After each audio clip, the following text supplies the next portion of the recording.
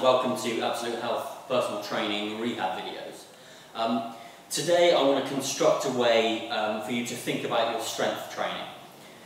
Now typically the way people think about strength training or their exercise is transitioning from point A in the exercise to point B in the exercise.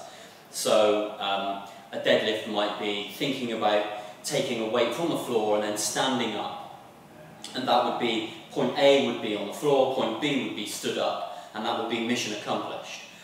But what I want you to start thinking about is how you get from point A to point B and what actually creates that. Now generally what we think about an exercise is that we create force that takes us from point A to point B. Now humans can't actually create force. If we were an anti-gravity environment floating around, we wouldn't be able to create any force to transition one thing from another, to another place. So the way I want you to start thinking about it is not force, but creating torque and stability in order to transfer from one place to the other. And I'm going to use a step up in order to illustrate this.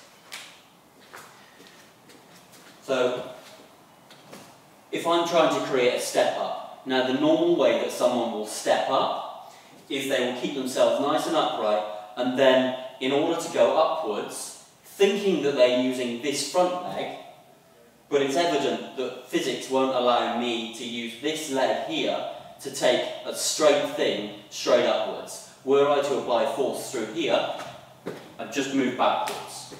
So the only way for me to get upwards is to either throw myself upwards through the bottom leg, like that, which makes it a standing leg exercise, or to transfer my weight forwards. So the first thing I want you to do is adopt the position that you need to physically transfer weight properly. So in order to step up, what I have to do is shift my centre of gravity so it's in the middle of this leg and the middle of my back. Now the next thing I want to do is make sure that I'm not using this back leg in order to deliver that force. So I then have to push as hard as I can through this side and then come up.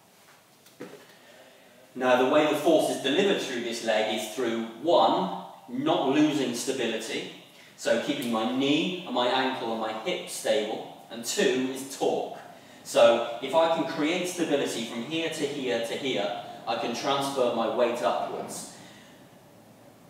With the fact that my muscles cross over each joint, they can create, diagonally, they can create leverage and push me upwards. Whereas if I start to use force, I push. Now, as soon as you can start wrapping your head around this concept, it makes it very easy to feel which muscles are meant to be engaging in each exercise, and you can even test balance. So you can see how many step-ups can I do left, how many step-ups can I do right, without pushing through either side, and then you'll realise which leg is behind, and you can catch the two of them up together.